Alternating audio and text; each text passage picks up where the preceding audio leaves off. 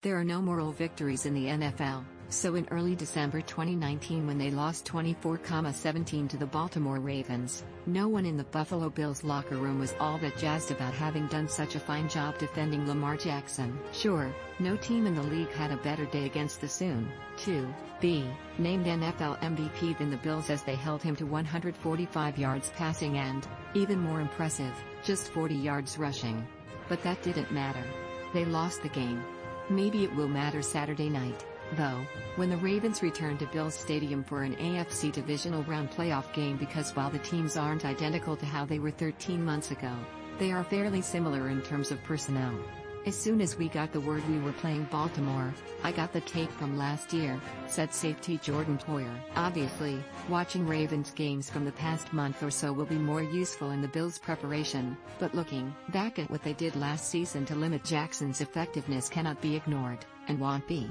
More opinion. Hall of Famer Tony Dungy destroys the myth of the poorly interviewing black coach Moore, ranking NFL's 7 open head coaching jobs in 2021, including Philadelphia Eagles. From worst to first, we did a lot of good things in that ball game, said defensive coordinator Leslie Frazier. That was a different team and a different year.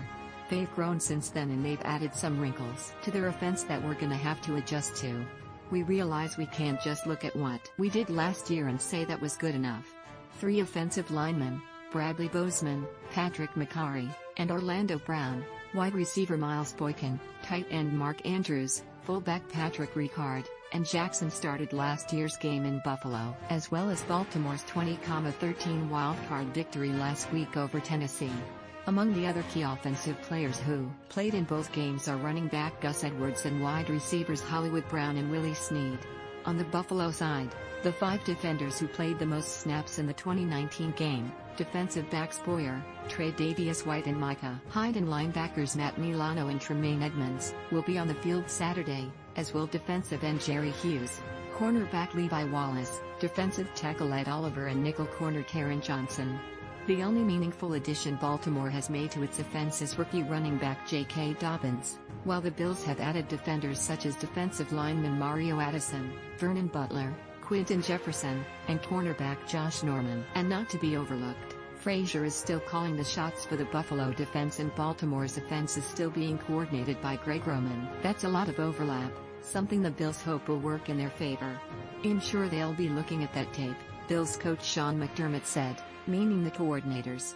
They've got a lot of new stuff this year that we've been looking at that they've added to their offense. So, I think it's a frame of reference, or a reference point, but not a be-all and all. Last year the Ravens were the hottest team in the NFL when they arrived in Buffalo, riding an 8-game winning streak that eventually became a season-closing 12-game streak. They would become the first team since 1978 to average 200 yards per game rushing, thanks in large part to Jackson's 1,206. The most ever by a quarterback in one season. But the Bills' defense wasn't lacking confidence in its ability to slow down Jackson as it entered the game ranked 3rd in fewest total yards, passing yards and points allowed. Now departed defensive tackle Jordan Phillips crowed beforehand, "We're built for an offense like this. Now, we just have to go out there and execute. Simple as that." Big words, and then he and the Bills backed it up as Jackson could not have looked more ordinary. He had 116-yard run but managed only 24 yards on his other 10 rushes. And of his 16 pass completions, in 25 attempts, 15 of them netted 84 yards. Unfortunately for the Bills, his other completion was a 61-yard TD pass to since-traded tight end Hayden Hurst when Jackson completely fooled everyone with a play fake and Hurst slipped down the sideline all alone for the longest pass the Bills allowed all season. Because the Bills' offense, so much different then than it is now, could not get anything going, that Hurst touchdown essentially ended the game. We had an idea going into it. We saw his stats going into that game a year ago.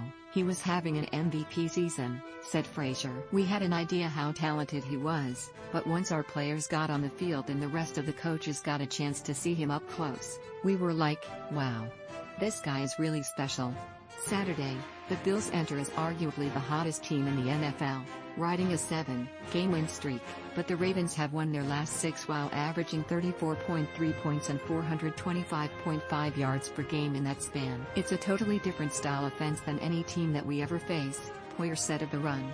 first, run, second, and sometimes run, third Ravens. They have every single QB run you can think of, so it comes down to guys being disciplined with their eyes and being able to tackle out in space and having 11 guys running to the football. Jackson's run, pass option ball handling is sublime, and when he decides to keep it, well, that's when things really get scary. Ask the Titans, who gave up 137 rushing yards to Jackson, including an electrifying 48-yard TD run that flipped the game. The Bills did a great job recognizing where the ball was last season and were sound in setting the edge and keeping Jackson contained. That has to be their main focus again in this game. Dobbins has really come on in the second half of the year. Edwards can be a tough runner to bring down, but Jackson is the X factor. Has such a special talent that very few, if any, defensive players can mirror the speed that he plays at and what Hess able to do, said McDermott. Hess a big part of their run game, the loose plays that he creates. So it's got to be good team defense. We'll do the best that we can during the week to prepare ourselves. That's really all we can do at this point.